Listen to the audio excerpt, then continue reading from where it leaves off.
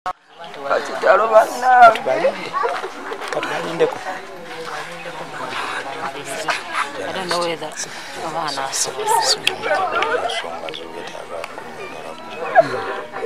nja kwetaagira ddala.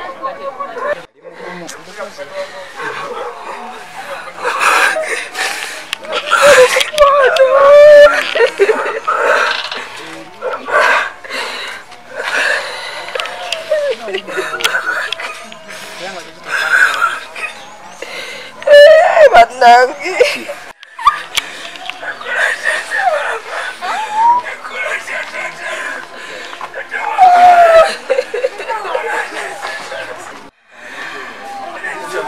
Nkyayongeraku.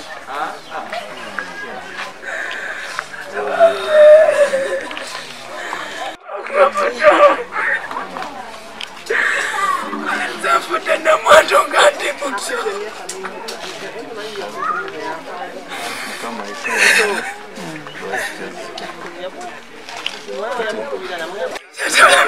Katonda yamanyi ekiddako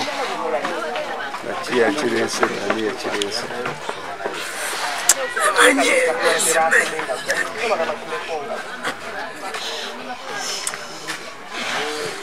atali wanawaka olweggulo ne bamukubira ssimu bamugamba omwami bamusanze Nayongerakwako ku defense katono. mu kibira mu faamu emu nga yeetuze atudde kati onabira fosi okugenda oba ddala yamutuufu yatusanga omwana nteekamu omulwa neyetu era ng'atumawo bamupinga kuba yakubira Kasawo bamupiira bayisaa kumenya byenekito Kayini bategedde ensonga omusajja alekadde ayiseko atandise bula wali kwitwaliradewo n'obucupa bw'amazzi bwe yagula wanaagala nawo ng'akamafu babadde awo wansi nga buli empite kitegeeza yabula ayisaamu omuguba okugezaako okuziriza embeera y'okuwunyiriza. Kati abadde n'ebizibu bwonna. Abadde n'obuzibu bwonna yamulekawo ono ku makya ng'agenda okusomesa kuba n'asomesa primary gavumenti n'amugamba kanyonyi n'amugamba sekujjane n'agenda kati omukozi atugamba mu kiseera ekyo omwami yafuluma n'asenya amannya kulama lusenya n'ayingira mu nnyumba namalamu akaseera akawerako n'afuluma ng'ayambadde butusi n'akwatamu akaveera nga yebikidde esweta n'agenda namugamba nkomawo twakasanze wakali mu cupa bubiri akamezi n'akapeeso kimunyezi nga butusi teyalina kuyombako neteyalina kibanyiziza wabula nonoyekanga obwekanzi late in the evening akomyamawaka nagamba omwana mugaage esaawa 5 kati ekiro ayongera otwala omwana muli nasanga kanoti kayamusibuli nagezaako mulagira documenti zetadde wansi wa tivi ebikwatagana nawaka batadde wansi wa tivi ewandise atubere wansi wa tivi era nabakozesa mutabani okukaseera babange naziwanga kati alimu esinamulabako yawandise mu ngeri y'amabanja abadde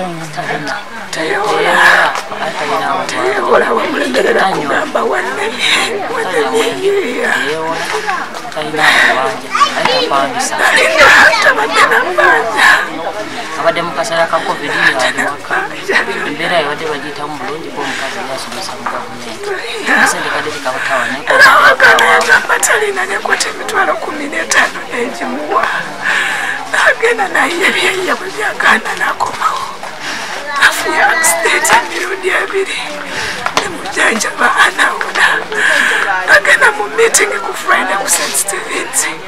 nagenda ne ku mwana kwe Mike Kasawo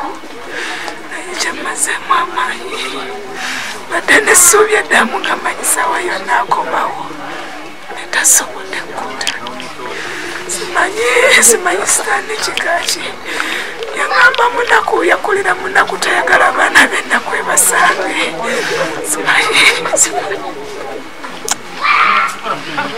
simanyi. So kati alese abaana bameka? Alese abaana bana. Abaana bana balenzi basatu omuwala access ku ssente ng'era zikwata nezimuwa ku manasi. Nengamba ngadde kino kijja kukola naye ssente siziraba. Nombuuza kyetaagisayo. Aganyagala ssente bweziti. Badde nakayeeya akasente netwala foomu zimugobere ku gavumenti. Nengenda nezigyayo obusente bwe nalina nemutwalira ku foomu.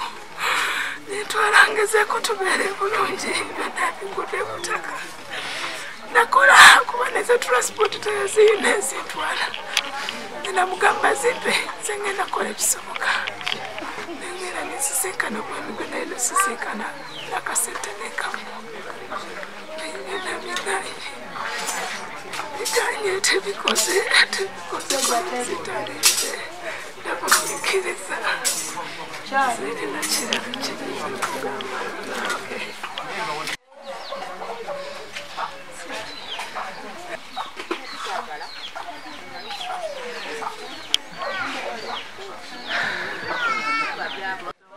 Oli mulamba? Ndi omusoma naye tubadde tubeera naye mu bintu ebisinga n'osomesa nga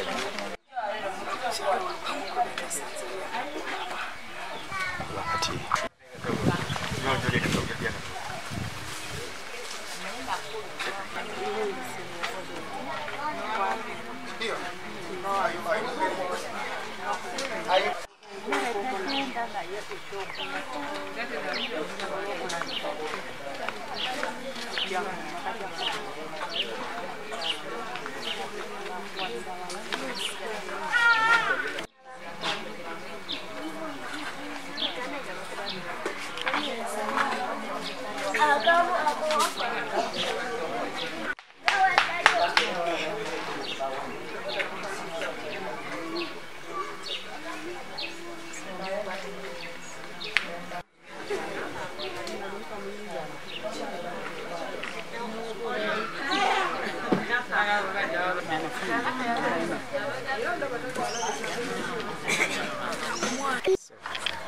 Nze Reverend Nkanji Godfrey Kigozi omugenzi ono mukadde wange omulabirizi yantumye wano mu mwezi gwa 10 naye najja omugenzi namusanga yali mukubiriza wa chachi yaffe naye stiru nga bw'omanyi sitaani ebbanga lye tumaze kanisa omulabirizi abadde yakagigulawo nga talabika oluganda ne bagamba ni musajja nga takyalabika okutuusa ekiseera bwe kyatuuse ekiseera kye tubadde tupulaninga okujja okumusinkana embeera neefaanana bwetyo naye mu kubulira kwange mbadde ntegeeza abantu nti embeera efaanana bwetyo twebaza Katonda nti Zizinga abafamire bafunye omukisa okumulaba. Nze Reverend Nkanji ayogera nammwe kitange yabula mu mwaka gwa 2015 nali nsoma bubuulizi kakati emyaka 7 mbadde nkafatinga omukyala nga mugamba nti olina omukisa abaana balina we bajja okugenda nga balaba amalaalo naye nze Reverend nina experience nti olwaleero n'abaana bange ne bwe bambuuza nti jjajjaaluwa n'amalaalo sirina gembakolaki naye Dawudi awandiika mu Zabbuli y'ekikumi-mu-ana-mu-mukaaga n'agamba nti Katonda asigalawo n'abeera kitaawe w'abo abatalina bataata ne bannamwandu. nze mugerwa Frank naye nga mu kitundu kyembeeramu Amannya Nakasi Angela. Twabadde tuli awo omulaalo wa musawo mwesigwe Kasawo n'atwala ente mu ffaamu n'asobola enteneera omuntu oyo kwe kukubaakuba ku bantu ne basobola okuŋŋaana ne tulaba mwannyinaffe naye neebaza omwami Abuya eyasobodde okuntuusaako amawulire mu bwangu nti nga we tumanyi nti onoonya mwannyoko Zizinga Edward nankubira essimu mu bwangu nenfuna pekyawo nengenda okusanga nga mwannyina Zizinga mwennyini yeyeetugidde mu kabira. Bamusanze mu mbeera ki? Bamusanze nga azimbye amatama nga n'obulago obuzimbye. Naye twebaza Mukama olw'okutusobozesa okufuna mwannyinaze oyo kubanga abasinga banoonya abantu baabwe ne babula effe tukyebaliza Mukama kubanga twafunye amalaalo ge n'olwekyo tubadde tusaba omukyala yenna alina omwana wa Edward Zizinga Collins amuleete mu bwangu nga tukyali wano e Ndese obutasuganja. Omwana waffe abadde muntu mulamu talina buzibu bwonna nga wa mirembe emyaka gyonna naye naffe kyatwalisiza twategeera kyali twategeera yadde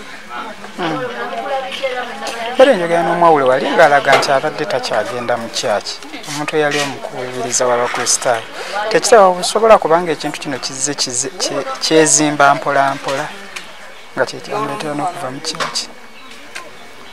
ng'omuntu nze ngamba ebirowoozo bye nga ye ng'onoga nti ebirowoozo byatuuka ekiseera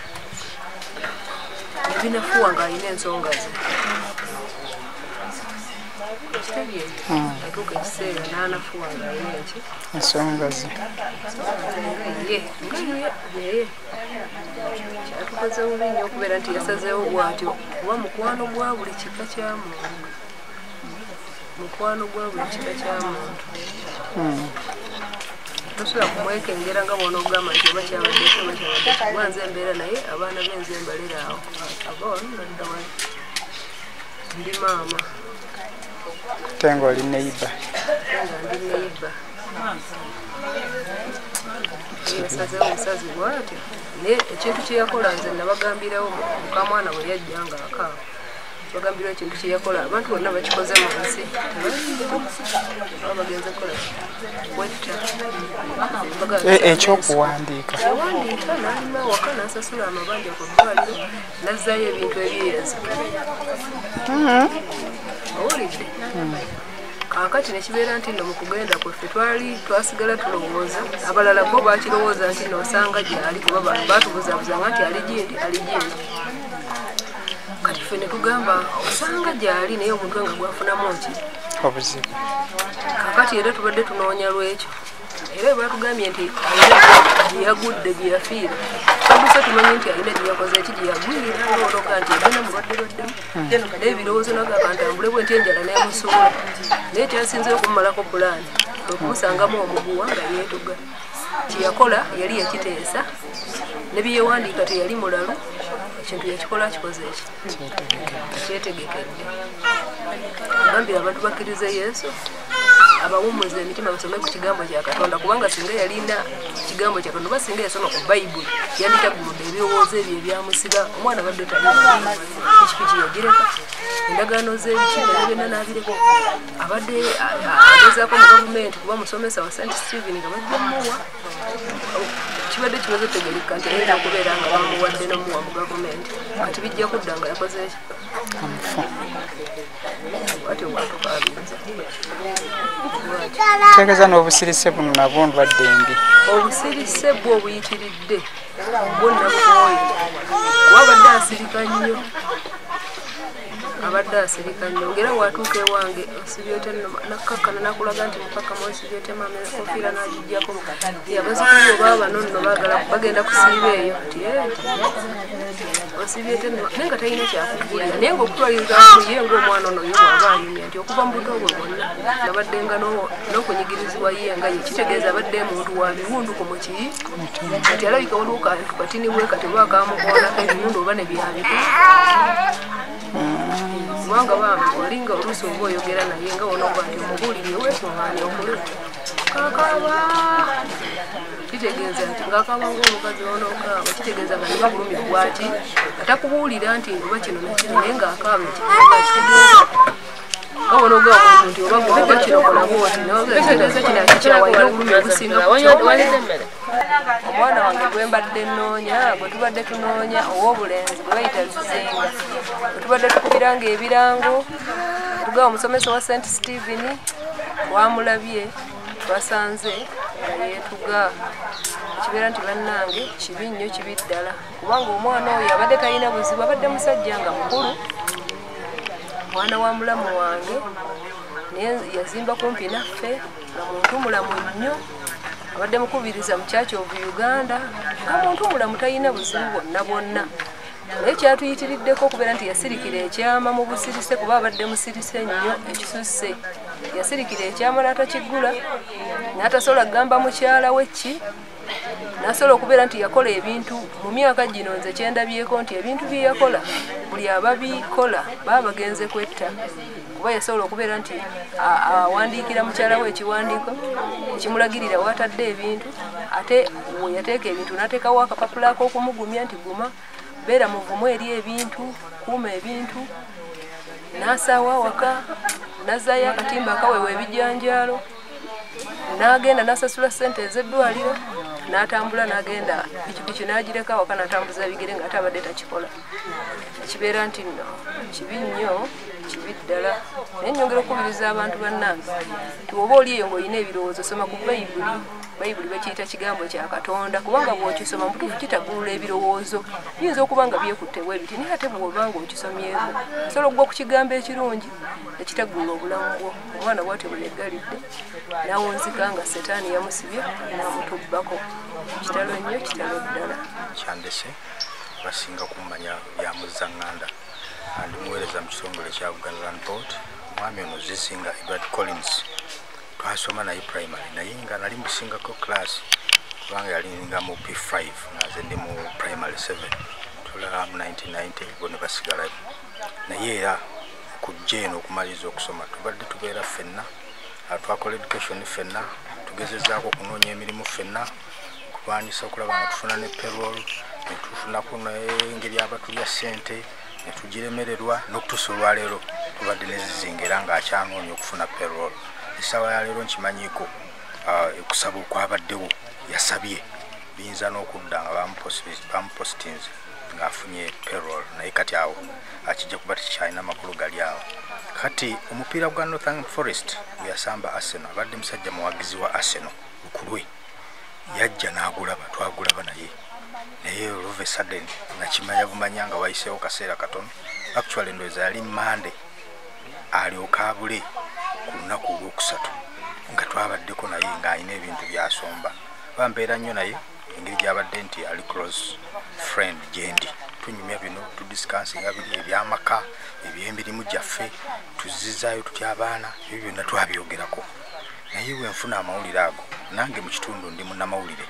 nina eddoboozi ery'obwamuzaŋŋanda mugatta bantu mu kitundu Voice of Ndese bantuusaako mawulire ago nengezaako okuyisa obubaka nti bannaye atulabidde ku mukwano gwange Zizinga Omusomesa abadde bamumanyi master musajja abadde musirise muntu mulamu abantu abamu babadde tebamanyi balooza bayeewulira naye nga kikula kye waaba akumanyi munyumya buli kimu naye waaba takumanyi asobola okubuuzaako obubuuza mu nsonga ezifaanako bwe zitu kati bwe twayisa amawulire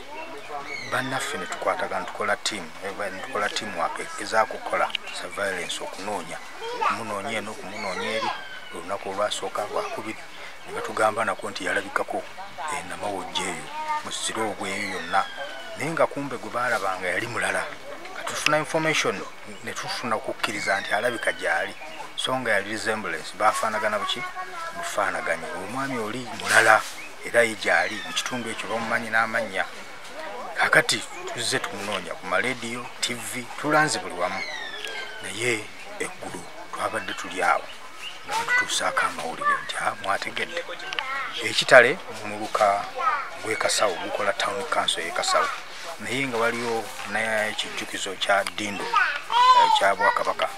okugamba twalowooza nti oba yaliko mpewo oba yaliko ki nti yali yaddukira addeeyo waliwo empewo ezimusika okudda eyo kumbe olunaku lwabula yagula amafuta ku petrol station ewamama Justin nannono wali mukanaana wane waffe Ndese n'agula n'eccupa y'amazzi mikwano gye wamala okugagula atambula avaawo waliwo eddwaliro lye bayita Blessing Clinic yali bamujjanjabirawo okwo ne wasigalayo ebbanja naye atuuka ku musawo amugaa nti musawo nzize kusasula bbanja musawo nga takyajjukira naki na bbanja nti omanja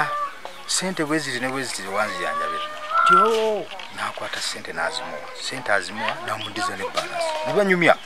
banyumya batulina omwami gwe bayita Kiremba SPC crime preventer ku kyalo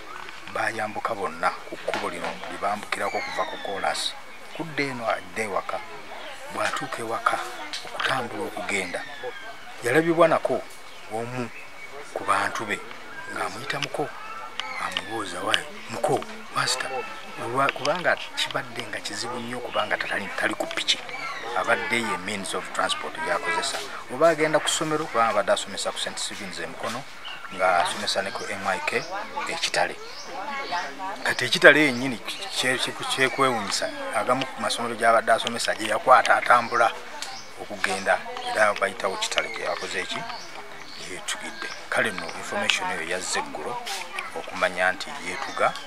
yeetugidde ate tewali wala nnyo wabadde kumpi na kkubo yagula amafuta ago n'amazzi wakomawo ewaka ng'akyalimu ak'obuntu kutambula okuva ewaka nga n'omuyita takyakola ki takyayita olwo yatambula butambuzi mukungujjo bigere olwo amaze obbinywa tannaba abirina mu kaveera kubanga kikwewunyisa ewaka yakomawo ng'abirina asimbula okuva ewaka pikipiki agirese omukyala nga yali agenze ku mirimu kubanga musomesa naye wa gavumenti mu primary ono ye abadde musomesa wa secondary yakola economics geography kati gwe mukungujjo ogwo we yatambula oli mukoddomi we yamuyita kungayi wamuko kiki nga tamunyiga agambye awo wennyini mu katundu ak'ekitale we yamusanze we basisinkanira kwe ku kkubo we yakyama etwamusanze we yeetugidde kati amafuta gano kirowoozeka kuba nti yaganywa n'anywerako n'amazzi n'alyoka yeeteekamu ogwakabugo kuba amafuta yagenza okuzuula nga musajja yenna addugadde okusinga ne t-shirt yange eno nga bw'ogiraba ate nga abadde musajja mweru mu butonde bwe ali light skinned kati engeri gye twamuzuddemu naye nga twafuna information okuva chairman Kitale ng'agamba waliwo omuntu eyazuddwa taliiko buwandiike bonna tebamumanyi mu kitundu ne batutegeeza amawulire kali nga mu mbeera y'obuwangwa wano ewaffe mu Uganda omuntu asangiddwa nga yeetuze singa yabadde ku kibanja nti kyewaabwe awo wennyini takola ki tavaawo bamusala amuguwa bamukuba embooko ne bamusuulayo naye yabadde alina okuggibwayo azibwe ku bijja era nkola ey'ennono n'obulombolombo aziikibwa ku nsalosalo kyabadde omusajja obuvunaanyizibwa nga babadde ow'empisa omuntu mulamu kolagana ne banne bakitaabe bano abalala abadde abamanyi nnyo kale nno nga balina enkolagana nnungi nnyo nnyo ddala akikwewunyisa nti omwami ono azaalibwa omwami obuvunaanyizibwa mu ggwanga mwami gwe bayita muyingo akola mu State House namulabako ng'asomba ebintu nze sibadde na kubanga ensonga gy'oyinza okugamba oba oli awo tubadde tusharinga twakola education ffenna naye twagamba nti tukoze tutya tutaddemu concerted effort etya okufuna payroll naffe tubeere nga tufuna ku ssente obeera awo zeeyagaza ne tugezaako okulobinga ne mugamba nti Edward taata w'omusajja akola mu State House asobola okuba obukubi akasimu n'agamba wakiri commissioner wa education nti njagala tunywemu kacaayi nina omwana wange alina qualifications ebbaluwa weeziri oba toyise mu ddinisa muteeke ku interview nayo yamuwa ekifo yembeera oba oli awo gy'oyinza okugamba nti eyinza okuba nga ebadde mutawaanya nnyo naye ng'ate abadde takitwala nnyo kubanga abadde akola emirimu gye mu private schools n'afunayo akasente okusobola okuba nti era yeekolera na mikono gye okulaba ng'agula ekifo kino abadde ng'asomesa bw'alima n'okulunda ng'alunda ensolo ez'enjawulo alunda embuzi alunda embizzi okulaba ng'ayimirizaawo obulamu bwe n'amaka n'abantu b'okutwaliza ki awamu kyamazima n'oba obuuzizza mukyala nkakasa ayinza okubuulira nti babadde tebalina kusika mugwa kwonna n'omwami babadde in good terms tewabadde ensonga yonna wabula buli omu kati yeebuuza nga we oyinza okizzaayo manyi tuli bafirika despite of all nti ebintu byonna ebibeerawo tulina okweteekamu kali nti nga bwe tuli abafirika oba oli awaliwo empewo ezamuleetedde okukola ekintu ng'ekyo a week before baabayita ne ku ssomero yabadde asomesa yagenda mu meeting y'aba teachers n'abeerayo n'okusoma okwatandika ate teyazzeeyo lwa ku ssomero kati n'ekirala nti mulimu abantu abaamulabako naye nga adde eno tugamba engeri gy'abadde nti musajja musirise ng'okuzuula nti afunyeeko obuzibu ng'oyinza okulwawo okukitegeera naye waliwo abadde bamulabako nga atambula yeewunaganya adde eno adde eri embeera gy'abadde talina